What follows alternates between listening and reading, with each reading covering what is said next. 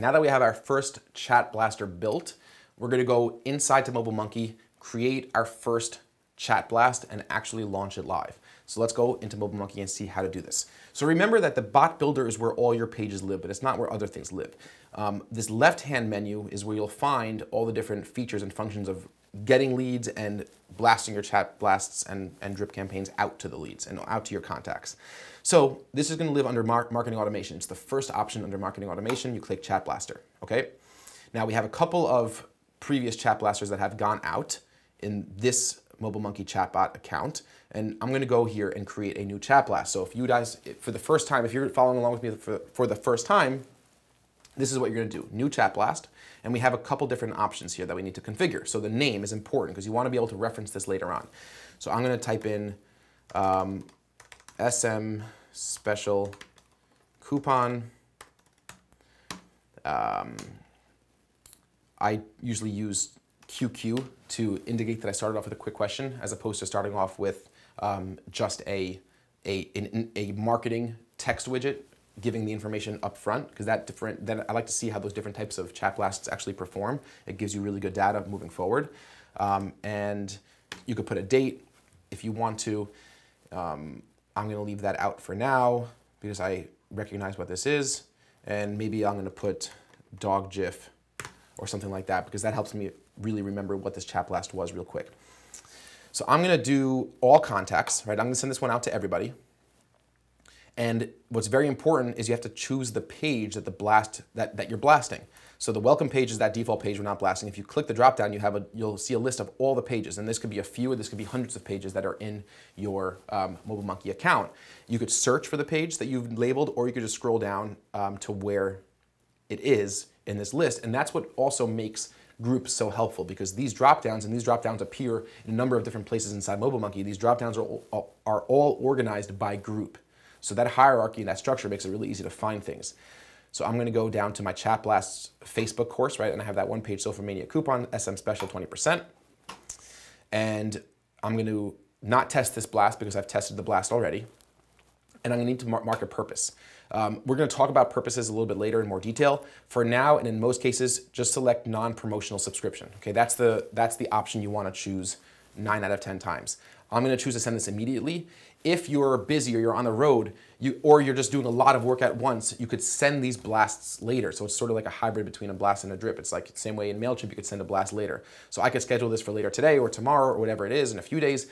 If I know that there's an important event that's coming up that's related to my company's industry, or just internally at my company, or there's other promotions that are being run, or for whatever reason we want to make this, let's say, have this done in conjunction with a different type of ad campaign that's running on Google or is running on radio or whatever it may be, I might want to schedule this, these blasts to go out at different times. But for our cases, and in most cases when you're doing a chat blast, you're going to send it out immediately.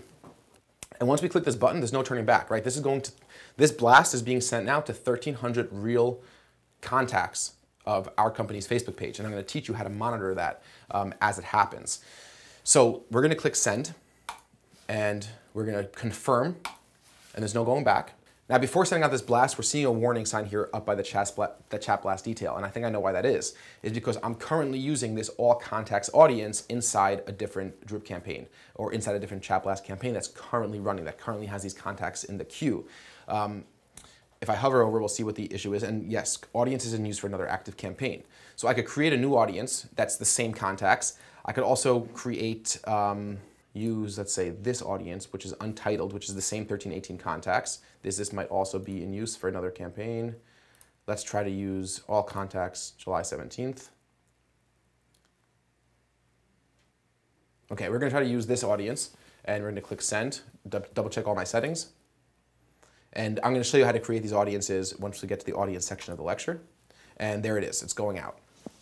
Okay, now I'm going to go into Facebook Manager, and we're going to be able to see these chat blasts coming to our customers if we monitor the inbox, and we're going to take a quick peek because it's exciting. I want to see you to make sure it's working.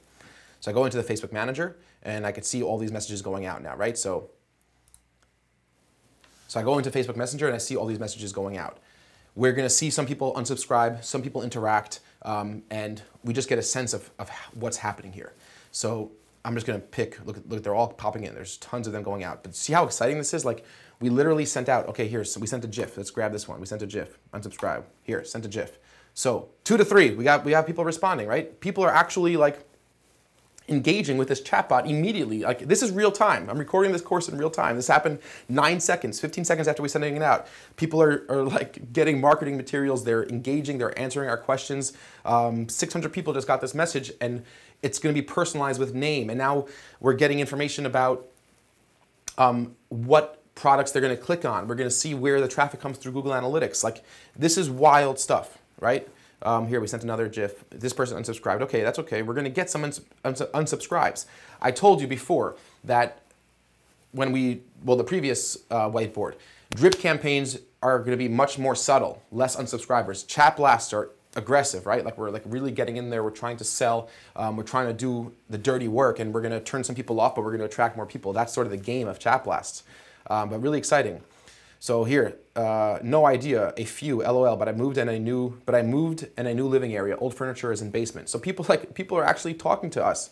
Like, how crazy is this? How many hours a day do you think you spend on your couch? I'm trying to decide which one I want, LOL. So a real chat person on Social Mania's team is going to take over this chat and respond, because like, she's actually sending like a real message. Let's see, anything else interesting here?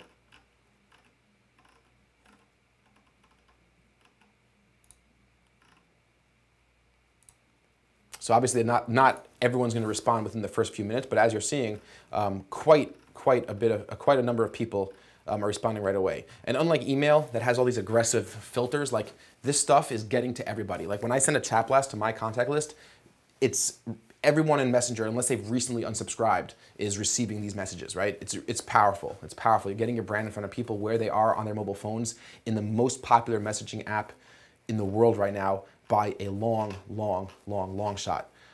So very cool stuff. Let's see here. 4 hours, okay? We sent him the information, and writes, unsubscribe, you're annoying. Okay, like, exactly. Like, that's going to happen with chat blasts, and that doesn't mean you did anything wrong. Some people are going to be annoyed, which is why they have the option to unsubscribe, and it worked. They clicked stopped. They typed stop. They clicked unsubscribe, and she told us you're annoying, so it's okay. Like, you know, we could write back now and say like, we apologize. Didn't mean to annoy you. And obviously, like, I'm not a Facebook community manager, but hey, I'm here. Why not? So like, you know, it's really cool stuff. So this person, right, I don't know why. Why do you want to know? I'll tell you why, because we want to keep you now on our audience list for longer because you've engaged with our bot, right? So that's really cool marketing at play right here.